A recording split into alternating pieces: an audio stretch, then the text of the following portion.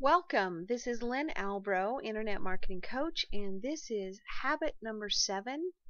This is July's habit, the what's, whens, whys, and wheres, and sometimes I say wherefores of content creation. During this training webinar, we will cover what types of content you should be providing, why you should be providing content on a regular basis, when and how often you should create content, where at your website you should be publishing this content, and setting up a marketing calendar and content idea list, and then blocking out time to get it done. First of all, let's talk about the different types of content you can provide. And I think you're going to be surprised at the different ways that you can create content.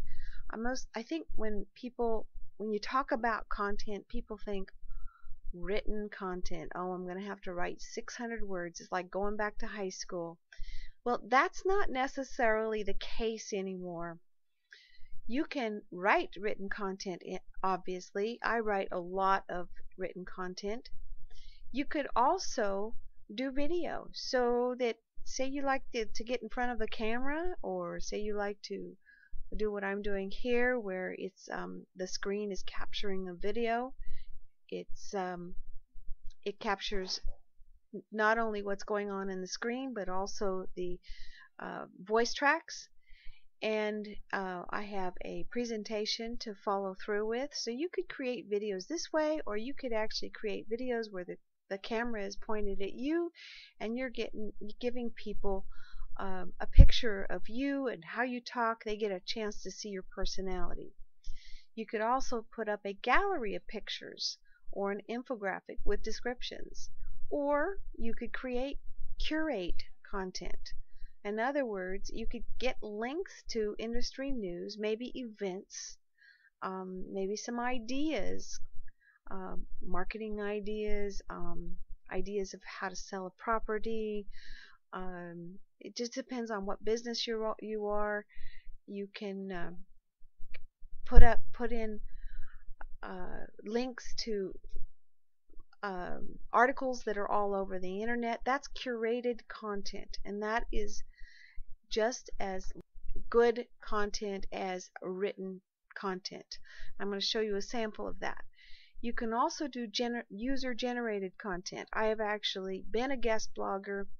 It's pretty easy to put your content out there and offer to be a guest blogger. It's a little harder to find somebody, especially in the early stages, to be a guest blogger on your blog. So right now I'm going to take and show you some different ideas of content. Right here we have an example of written content.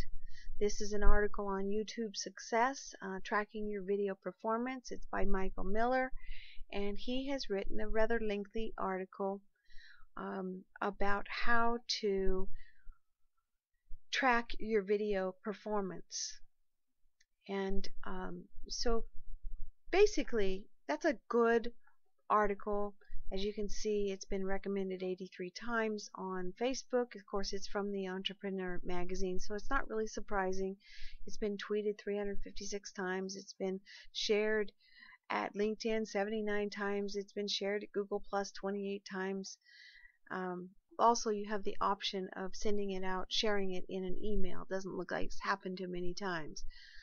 Let's move on to the next. This is actually what they call an infographic. And as you can see, it is quite lengthy. I'm not very good at this kind of artwork, but if I were, I would be doing this also. This infographic is on using social media for lead generation.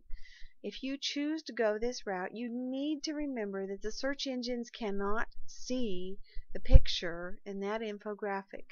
So they can't index content based on that picture. So you have to tell the search engines what's in that infographic. So you need to put up at least 250 words either behind the infographic, in the meta description, or above the infographic at your web page.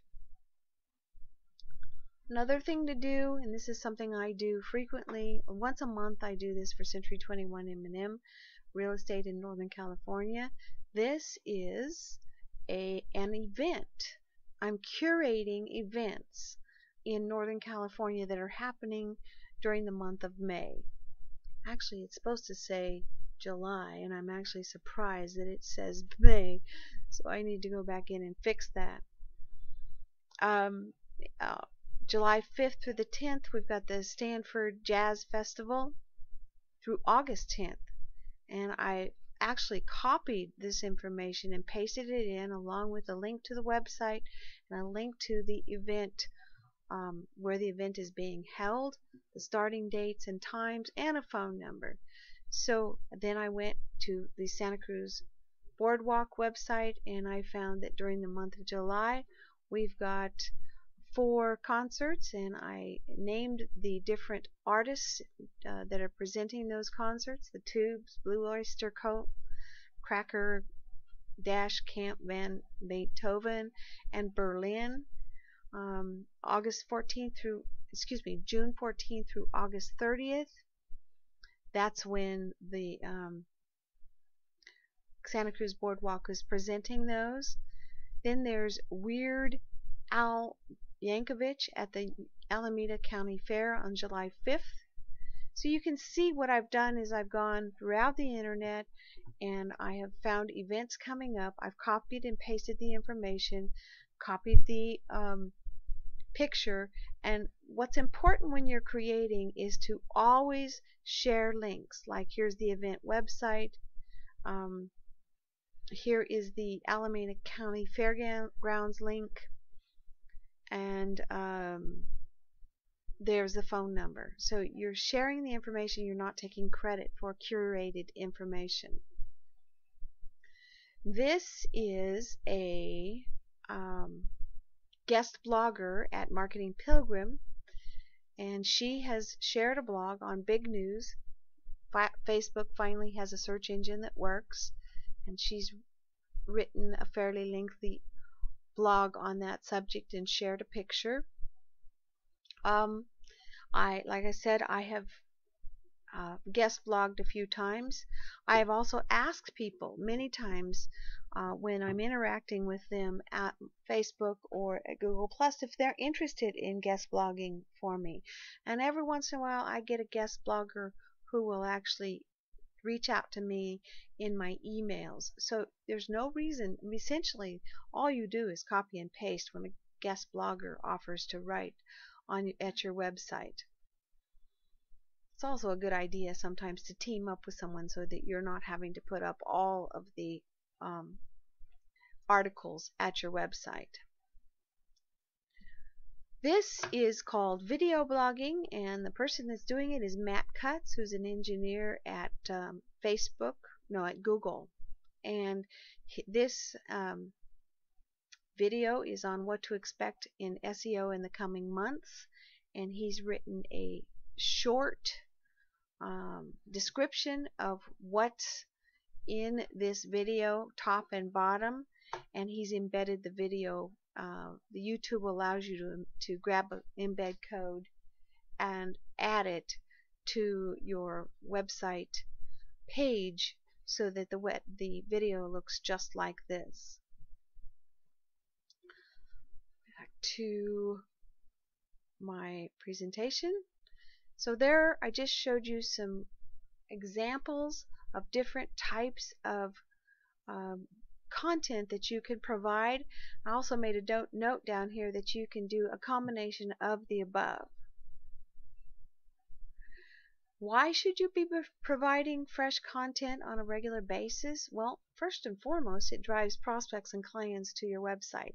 Back when I started a website in 2007, I had done a little bit of work in a forum called Work From Home, and I was so excited to find that I had 47 visitors to my website. Well, that was the first and only 47 visitors because I didn't go back to the forum and reach out to people and share my information.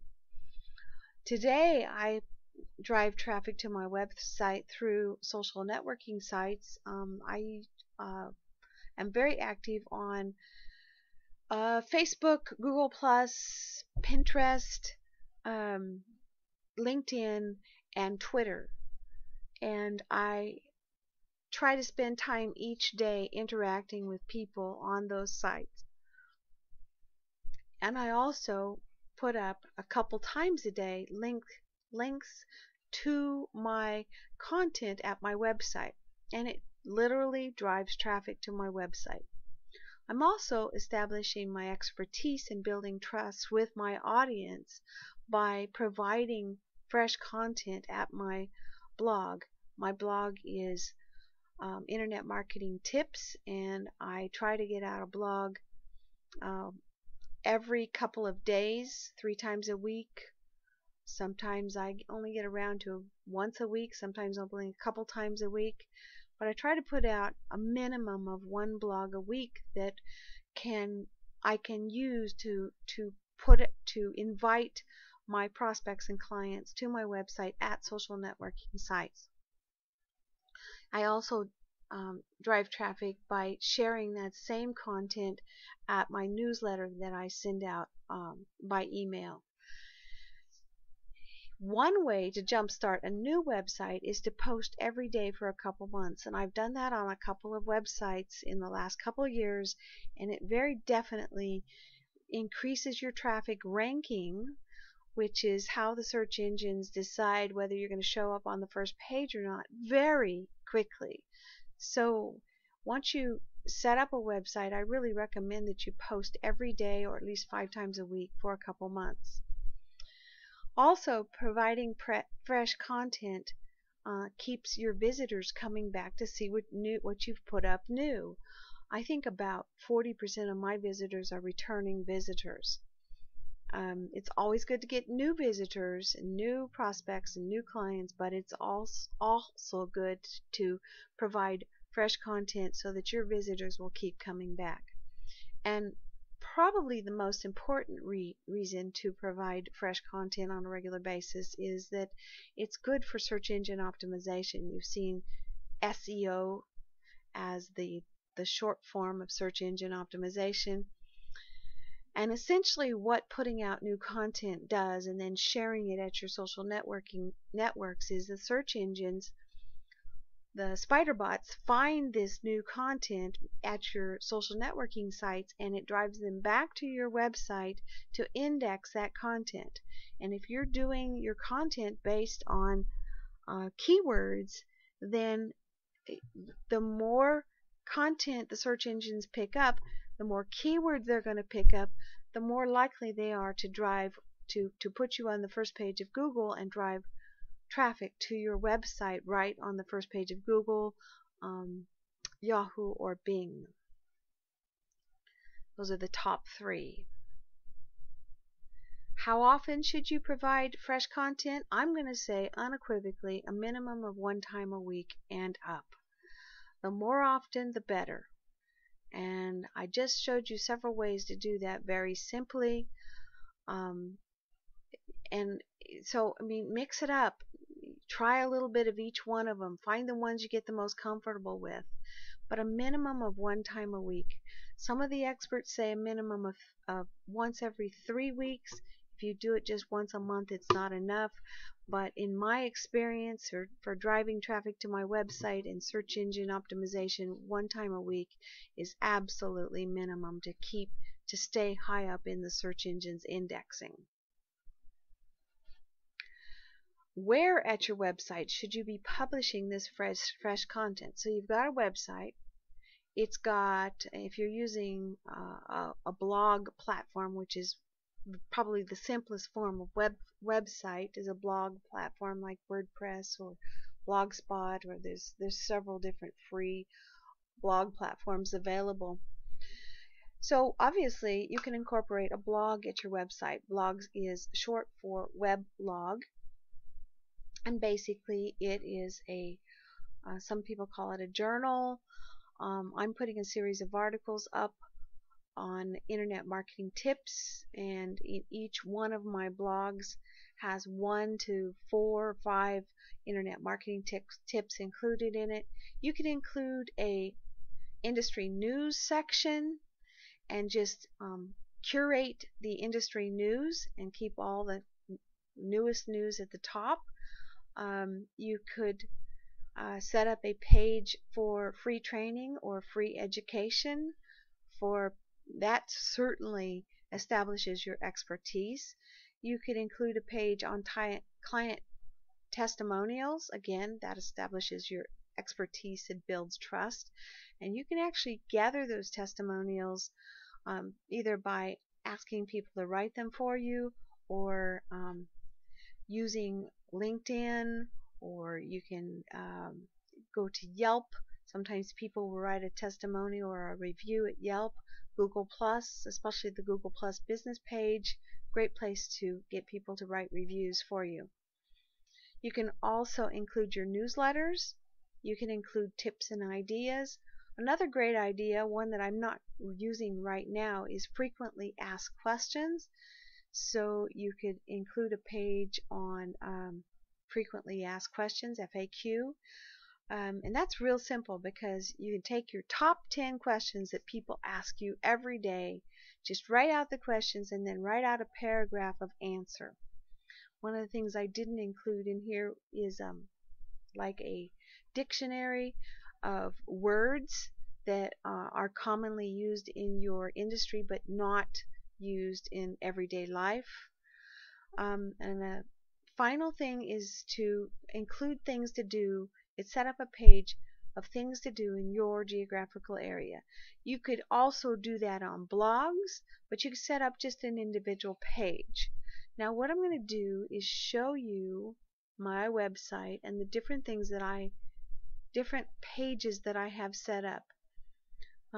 Here is an About Lynn Albro page, short and simple, a couple paragraphs, keep it short. Here is the 2013 challenge with 12 habits, and every time I finish one of these training webinars, I convert the recording into a YouTube video, and then I embed those training videos into this page.